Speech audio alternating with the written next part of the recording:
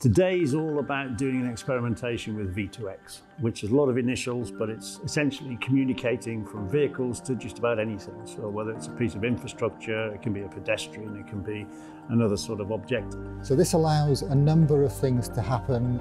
It allows the cars to have a great deal of extra information about them around the world around them, and provides a lot of safety benefits.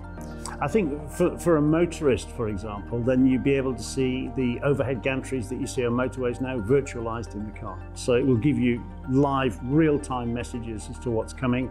It will give you a lot more advanced information of things like roadworks, adverse weather. The V2X technology does allow a car to see through a car that's in front of them. So if they're following a bus, you can't see the brake lights. With V2X technology, you'll know if the car in front of the bus brakes heavily. There's two different short-range communication technologies. One is called Dsrc, which is based on the Wi-Fi standards. So the same sort of thing you would see in your home, slightly modified.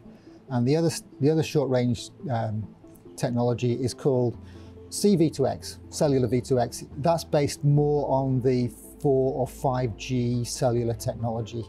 There are different advantages to each of those, and it's up to the road operators which they choose.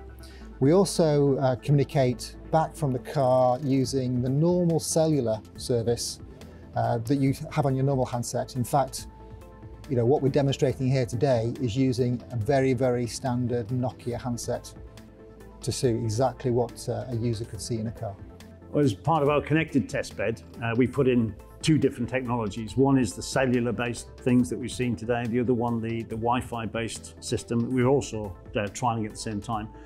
It's important for us to put those things in because people have a need to come and test these systems out before they go out onto the roads. And the worst thing to do is to put out something that's half-baked, not finished, doesn't work at the edges, it may not work at high speed, low speed. There's lots of combinations that we can assess here in total privacy, and it's confidential. And so when it's ready to go, then you can launch it.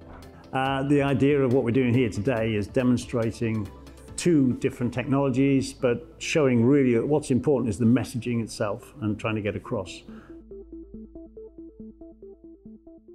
We've got a couple of vans out on the track at the moment. They've each got a number of devices in there, so as you look around, you can start to see the vans moving. You can see on the left-hand side pictures of streaming back from the vans, and you can see them actually going round, moving around the city course here. Well, we're going to take a run around three of our tracks.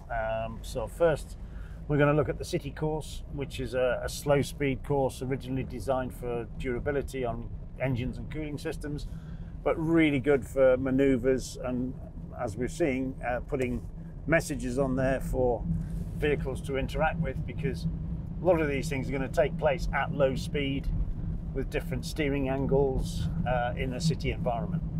There's a couple of different areas we've set up for them to see. So we've got some in-vehicle signage, which is one of the technologies of use cases of V2X.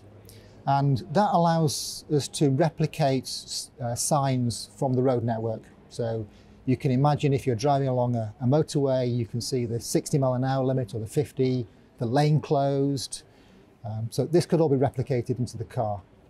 We can also give distributed warning messages, such as stop vehicle ahead, or dangerous curve ahead, or accident, or stranded vehicle or obstacle in the road. And we can even put up their weather warnings using this sort of technology as well.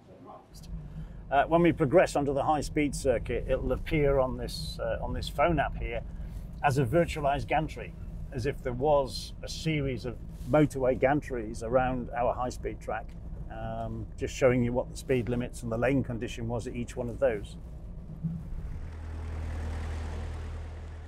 So you'll see a virtualized gantry on this screen here, which will show that the two outer lanes, and now it's appeared at the top, that we have to travel from lane 1 and 2 into lanes 3 and 4, because they're going to be closed soon. As we drive round, the next virtualized gantry will appear, which is a red X.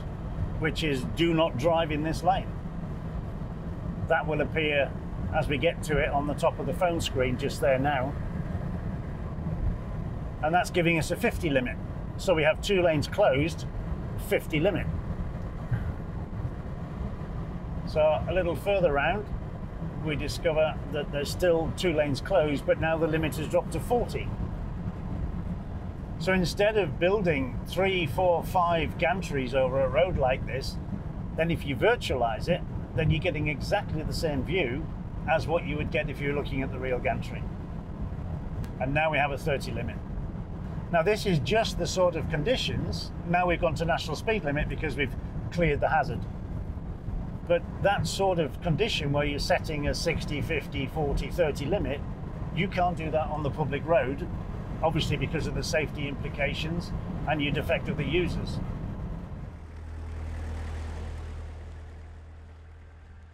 I think what we've seen today from some of the people that's in the consortium, like Vodafone, for example, they've developed an app that works on a mobile phone, which makes it available to lots and lots of different vehicle types. You don't have to pre-install anything.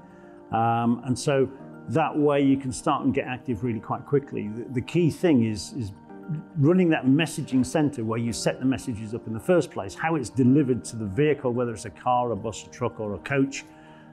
Doesn't really matter as long as the information gets through. So the key thing is getting real-time messages that you can rely on.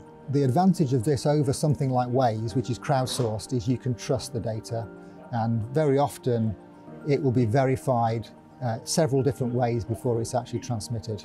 So if we're warning about roadworks, then the guys who actually put the roadworks there will tell the road operator the roadworks are now in place. Because it's broadcast by the road authority, the people that run the road system. So whether that's the highways people or it's the local authorities that do that as well. So it's from a trusted source, you know it's there, you know it's going to be accurate. It would work really well with vulnerable road users. So a really good example would be if cyclists had V2X technology. They don't even need a display. So if you're a cyclist and you're cycling around a big city, with large lorries, and wouldn't it be great to know that the lorry driver knows you're in their blind spot and doesn't turn left onto you in the UK or right in Europe?